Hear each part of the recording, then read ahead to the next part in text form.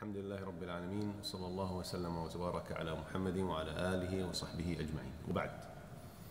Today we will start with Surah Al-Ghashiyah. Surah Al-Ghashiyah is a Meccan surah according to the consensus of the scholars.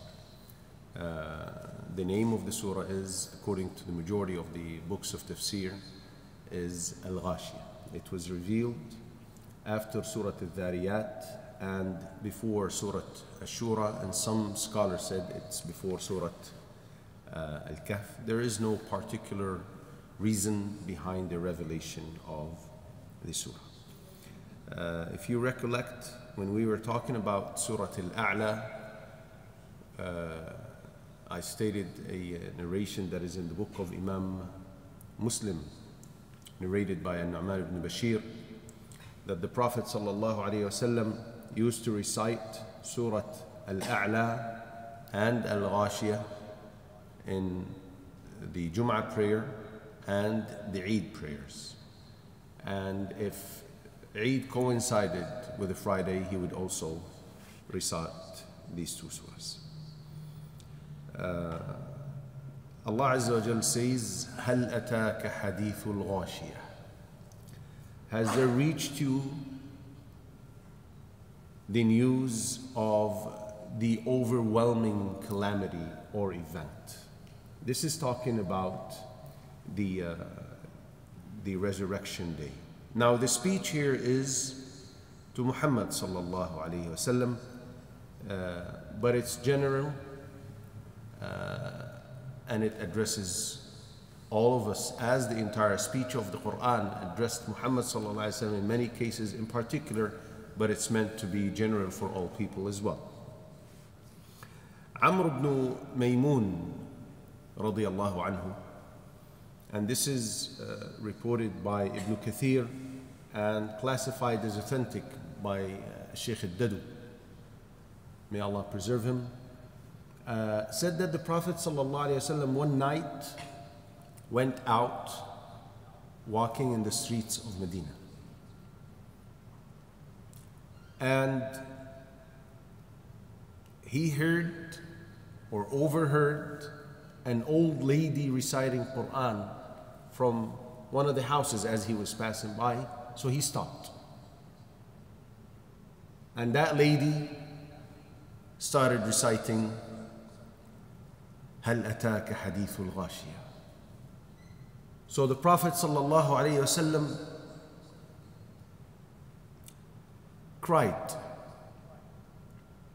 and cried until he had to sit down. The ayah says, هَلْ أَتَاكَ, has there reached you? So what was his response alayhi salatu wassalam?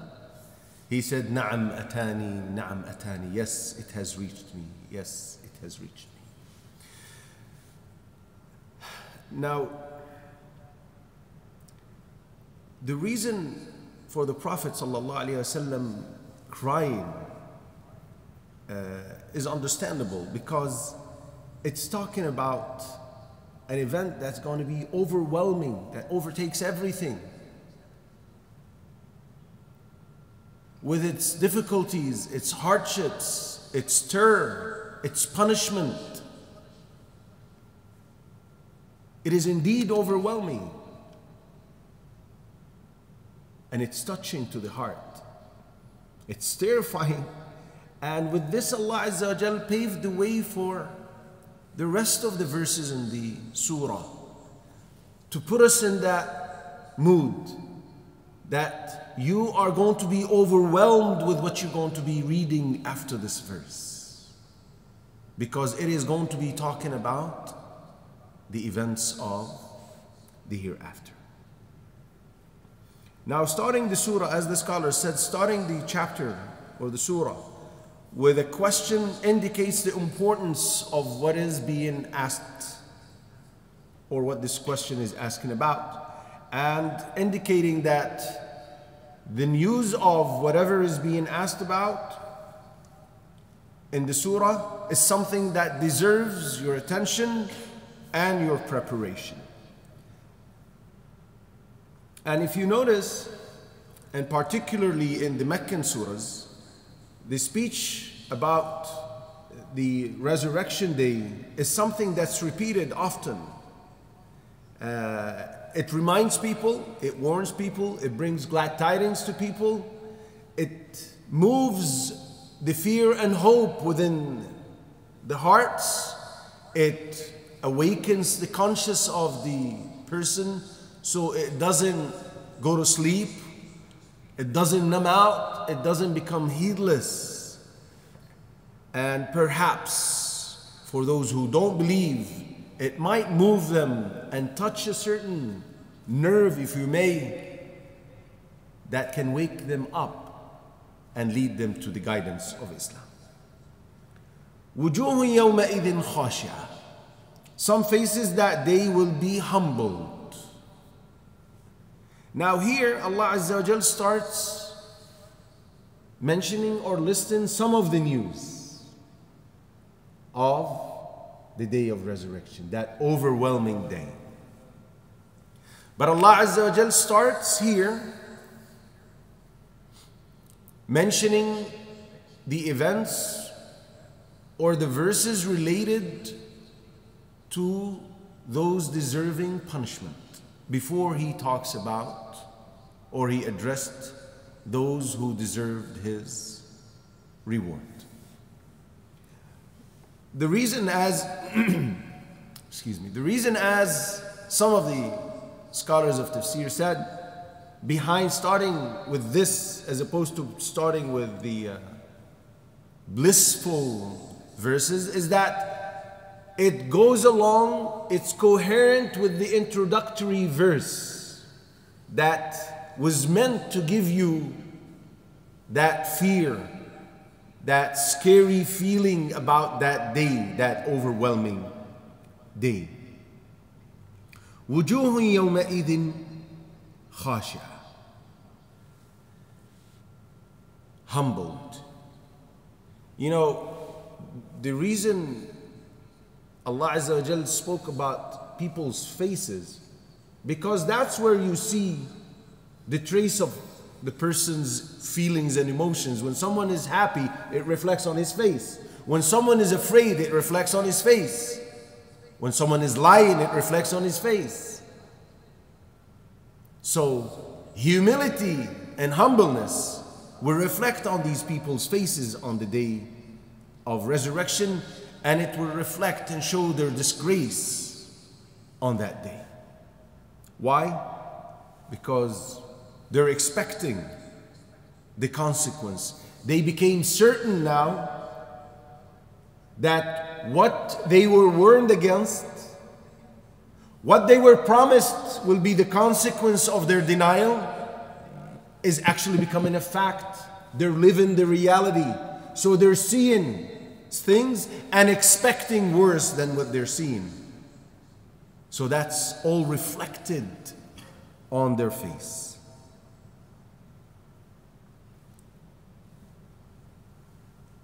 عاملة ناصبة. Working hard and extremely exhausted. Now, this adds to the agony. This description adds to the depression they'll be feeling because they denied faith, and for the believers who disobeyed, they refused to abide.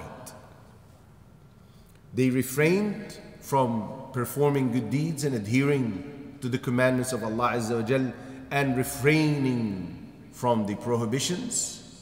They favored this worldly life with its interim pleasures and joy, and favored that over that of the hereafter, the eternal bliss and reward of the hereafter, which resulted in humbleness to be reflected on their faces. People who deny and believers who disobey work very hard to obtain this life. People who work in business, they have their own business. They go very early. For those who pray amongst them, they probably leave at Fajr time, if not before, and pray Fajr in the shop or wherever, right? And work long and long and long hours for no other reason but dunya, right?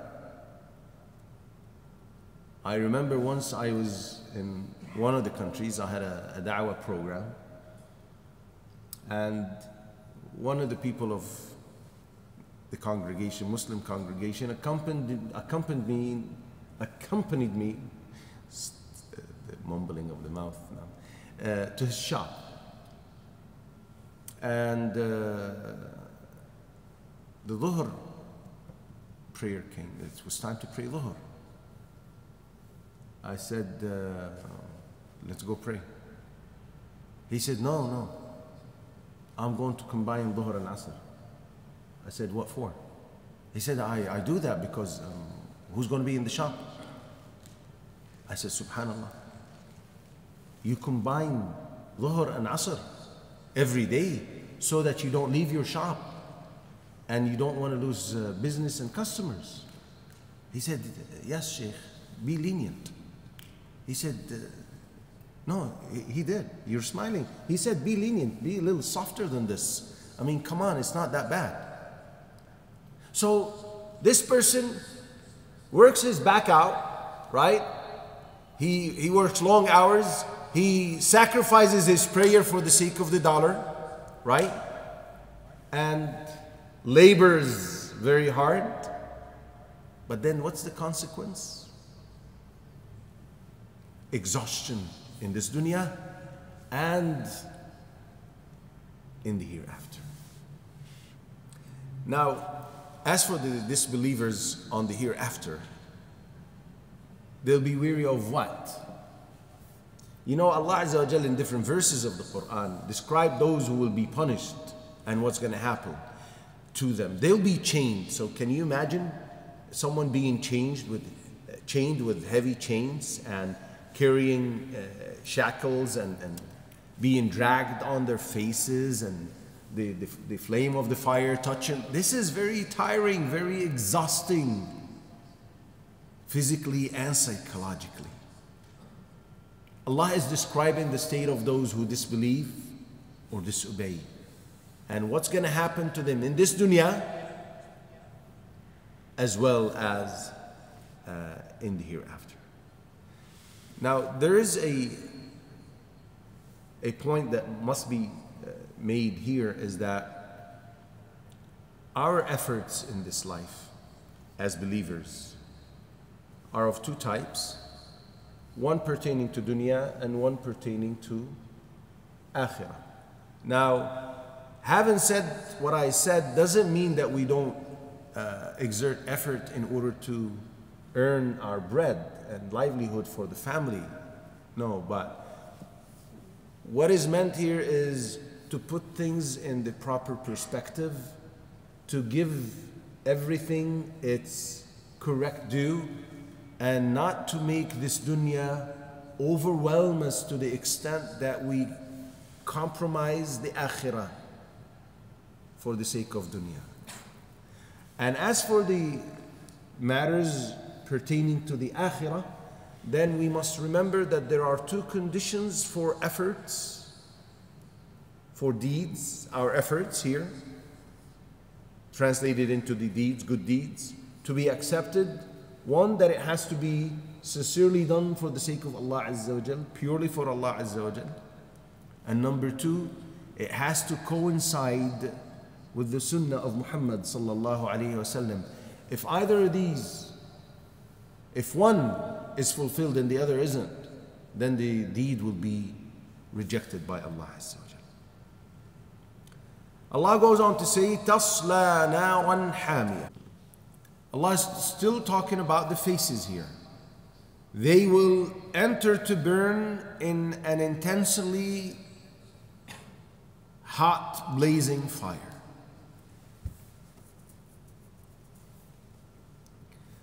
Now, this fire is a punishment in different ways. They will be seeing it, and merely seeing the fire is a psychological punishment. They will hear it, as in some verses in the Quran. They will hear it breathing.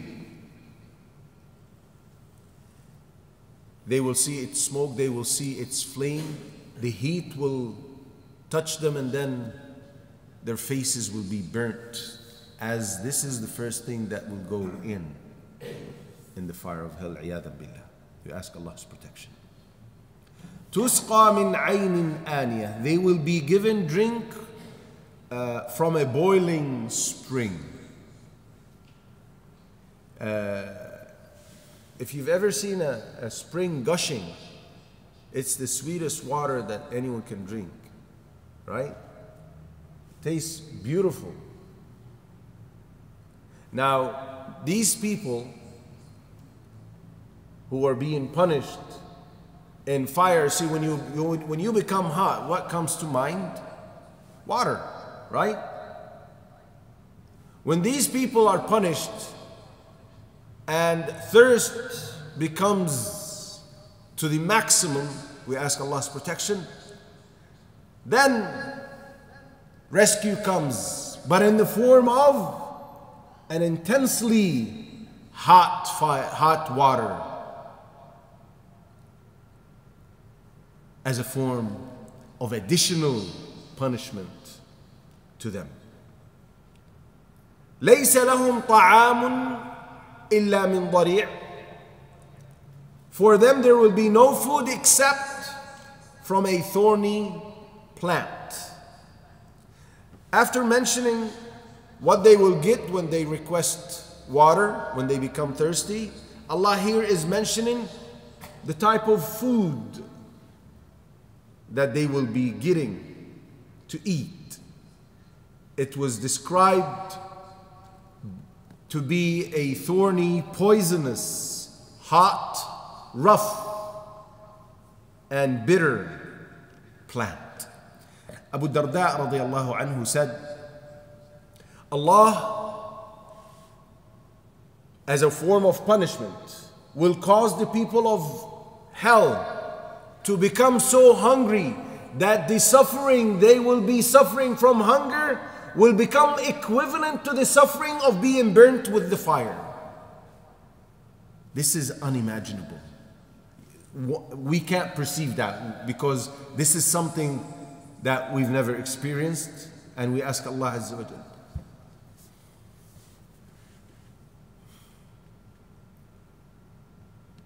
We ask Allah Azza wa Jalla never to make us experience this.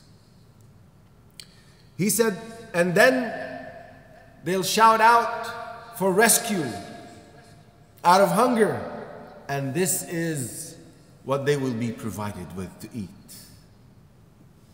لا يسمن ولا يغني من جوع, which neither nourishes them nor avails against hunger. You see, when someone eats, people usually eat for two reasons. Either they're hungry, so they need something to fulfill their hunger, to suffice them from hunger, right? Or they have weak bodies and they need to nourish their bodies in order to strengthen them, right? Allah describes this plant, this thorny, bitter, poisonous, rough, hot plant, to be something that will neither fulfill this nor that. No benefit.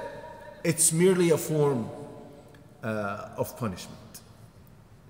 You see, Allah Azza wa Jal is describing things which we in our practical life in this dunya never saw. We saw similar things, but the extent of that, the reality and essence of what Allah is talking about, is something that's beyond our imagination. But only those things that are much milder than what is being described, only those that we see in this dunya are enough to deter anyone from disobeying Allah Azza wa Jalla. When the Prophet ﷺ described the heat of the hellfire and the multiples of the intensity of the heat, the companion said, this worldly fire would have been enough. He said, no, Allah Azza wa Jal made it so much intense that they will taste the punishment. So imagine, if one imagines that he is sitting in a fire, a normal fire from this dunya, and when he is thirsty, they give him boiling, extremely boiling water that's been boiling for 3 hours, for example, right? And when he is hungry, someone grabs something that's thorny and bitter and poisonous and extremely hot and gives it to him to eat. This is in dunya, right? Can you imagine the suffering that one will go through consuming this plant or this whatever and drinking that type of water and being in that environment of burning hot fire? Well, in the hereafter, these things are going to be multiplied in order for people to be punished even severer than what they perceived in this dunya. But Allah Azza wa Jal is given examples of things that are the maximum that we can imagine, but still they are more difficult and more painful.